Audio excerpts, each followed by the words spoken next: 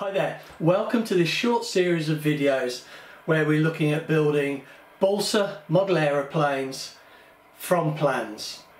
Now, this is the third and final video in this short series. The first video we were looking at plan selection, and the second video we were looking at how we get that information from the plans onto the balsa so we can actually cut it out and create the components we need to start building that aeroplane. Now in this video we're going to be moving away from working with balsa, or mostly working with balsa, and we're going to think about some of the other gear that, for want of a better word, that we associate with building model aeroplanes. So like the landing gear, where we actually put the servos and the radio and the battery, so all that kind of control gear that we put inside the aeroplane. Canopies, how we build canopies, where we can get canopies from, and we'll touch briefly on things like Cowls. Now the first thing I'd like to talk about is the actual control gear, the radio gear and the battery that we put inside our planes to control them, or at least in our radio control planes.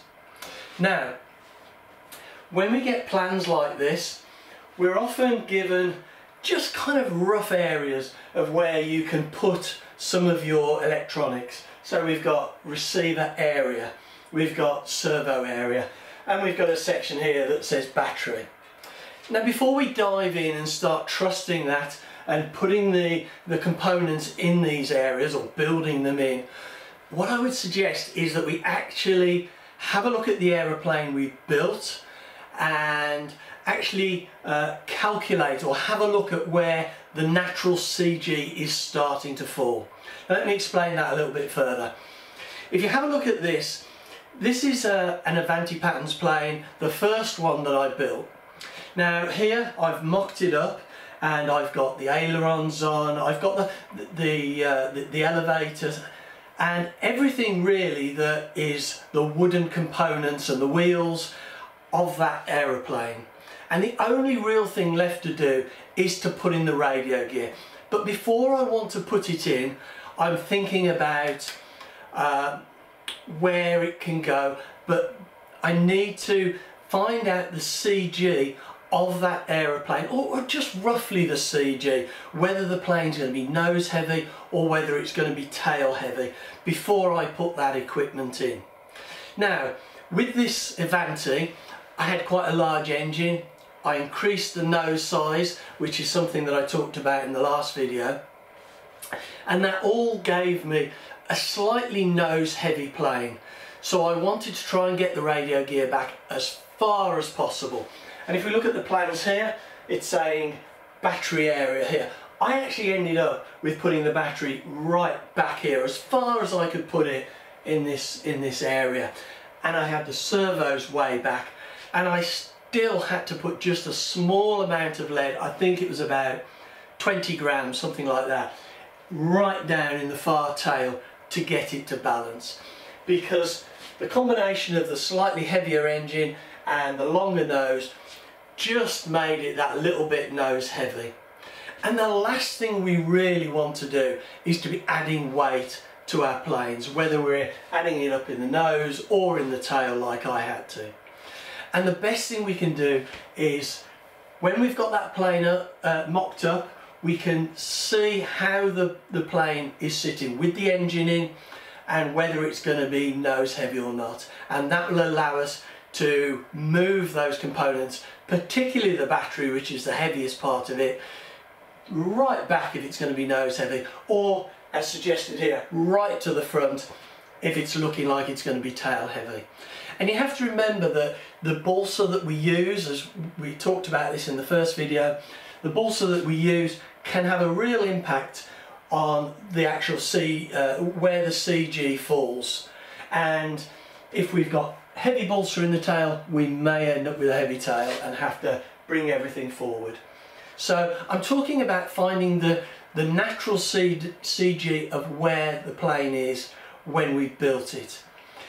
But as we look on the plans, we have a specified CG, and that is what we need to be aiming for by moving this electronics and control gear around within the aeroplane. So it's a really good tip to do that first before wasting time fitting the servos and the battery and then trying to move them around when we find our plane won't hit that CG specified. Now let's talk about canopies. A lot of the planes that we build are going to need a canopy. Not all planes, some of them have balsa sides, balsa windscreens, some of the more basic trainers. But if we're going to build a fairly detailed model, the chances are it will need a canopy. Now, things like Cubs, Piper Cubs, we can wrap the plastic around. It's quite an easy job, or can be. But when we've got something like this Avanti Patterns plane, it's actually quite a detailed shape. It's quite a nice, long, sweeping canopy. And we're given a little bit of information on the shape here and just here.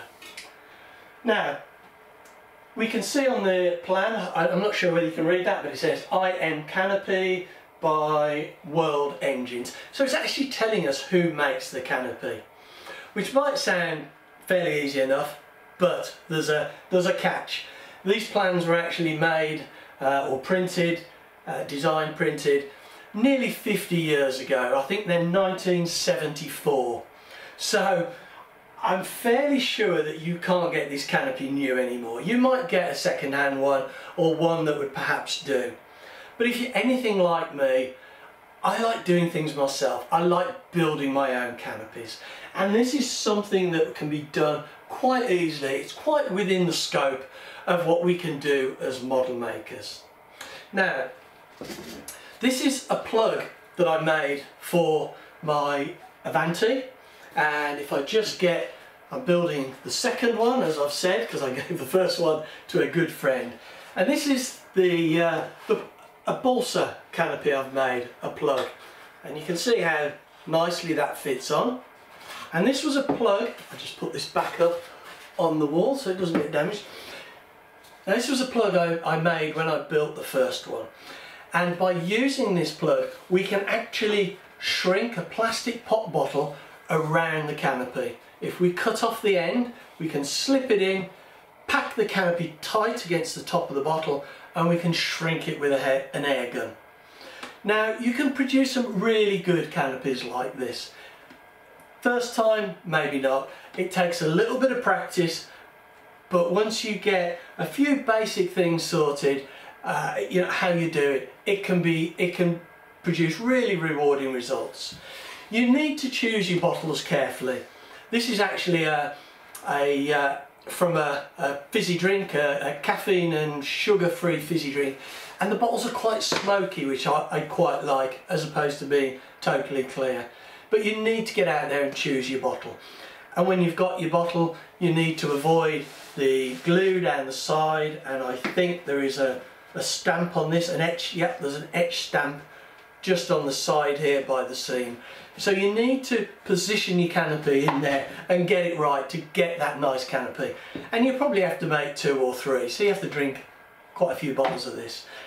Now, if you want to see a more detailed video of me making canopies with this method, then have a look in the description below and there'll be a link to that. Now, this is put the Avanti aside, this is a plug I made. Both these plugs, by the way, are made from Balsa. I've just laminated pieces of Balsa. This is a plug from a recent build series I did, the New Era 3 Revisited, and again, just a pop bottle. We are limited to canopy size by the size of bottle we can get, and to be honest, this is probably about the maximum that I can get away with.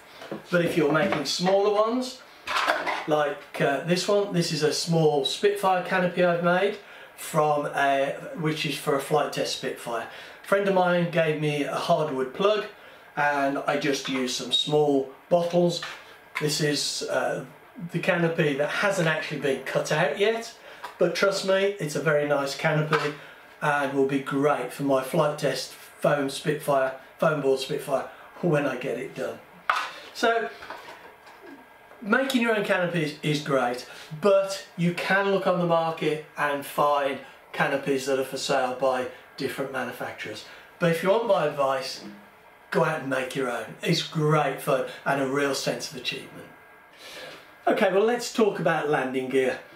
Most of the planes we built probably have some kind of landing gear, particularly if you're building them from balsa and don't want to do any hard belly landings.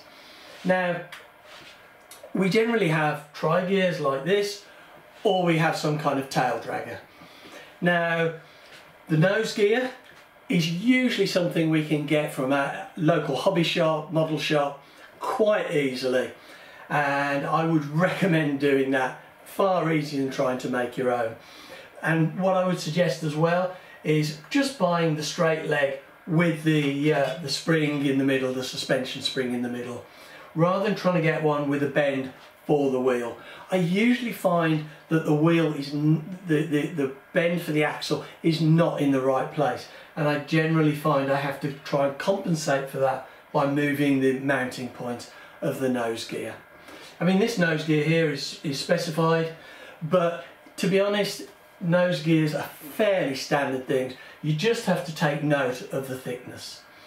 And in bending the axle here, I just put it in a vise and tap it with a hammer close to the bend while it's in the vise, and get that nice tight right angled bend. And I have never ever had one of them fail, never had it fracture from bending it. I've always had it just work fine. So I would suggest straight leg, bend it yourself. Now, if we're going to use tail gear, then again, very easy to get from a model shop and to choose. There's different ones depending on how you want to do it. What we usually have issues with is the actual main landing gear itself. And these generally come in an aluminium leg. We can have carbon fibre legs specified, or we can have some kind of arrangement made up of music wire, whether that's like on an old Warburg biplane or like we've got on the Avanti here. Now, if it's a wire one, we can just use music wire and make it ourselves. It's really easy to do. We can bend it in the vise. It's never failed on me, as I said, having done that. I mean, this is I think this is 10 gauge. Yep, this is 10 gauge music wire, which is what is specified here on the Avanti, but sometimes smaller planes will go down to a smaller gauge. Now, we've got on the plans here a detailed outline showing the size and the measurements, so it couldn't be easier for us. Excuse me. It's a little bit more tricky if we're working with aluminium and we want to make an aluminium frame like I did here on my Das Ugly stick. Now, the aluminium I could get when I made this was really soft. I couldn't get good quality aluminium. So you can see I've put in some stainless steel cross wires to give that bracing. And you know what? I never had that undercarriage, that landing gear bend, despite the aluminium being quite soft. It was really braced well. And if you want to see a link to more details of how I did that, I've done it with a Piper Cub as well. Have a look in the link below. It's just where I was living at the time, you couldn't get good quality aluminium. What we should be using is dural aluminium, which is I think it's a copper alloy, which is used for planes because of its tensile strength, or its strength anyway. And I think with the local international, the more recent international designation for alloy, I think it's 2014 or 2024, and it's a hard aluminium that is good for making our undercarriage. Now, if we want to go out and buy something from a hobby shop, then that's fine. The problem I have with that is finding something that actually fits the measurements and the dimensions that I need for the model I'm making. I've got a trainer I'm building, and I tried to see if there was anything I could buy that would be cheaper and easier, and I couldn't. And in the end, I'm just going to have to make my own. And you know what? It's easy and it's really rewarding. So don't be put off by making your own undercarriage. Now, I couldn't do this series without talking about Cowls. Now, if you've seen any of my build blogs, build series, you'll know that quite a few of the planes that I build don't actually need a cowl. This Avanti is a classic example. It's a Balsa nose that's profiled and the engine sits within it. And to be honest, that is the kind of plane that I much prefer. Also with my new Era 3 revisited build, exactly the same. My Das Ugly stick doesn't have any kind of cowl at all. The engine just sticks out the front on an engine mount.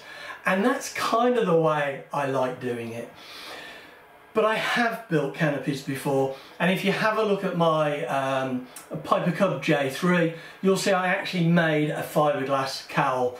And if you look in the description below, there will be a link to how I did that. And if you have a look at this, this is the cowl I made.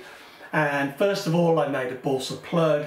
I cast it to make a female mould. I made a male plug, female mould, and then I used that to create a fiberglass cowl.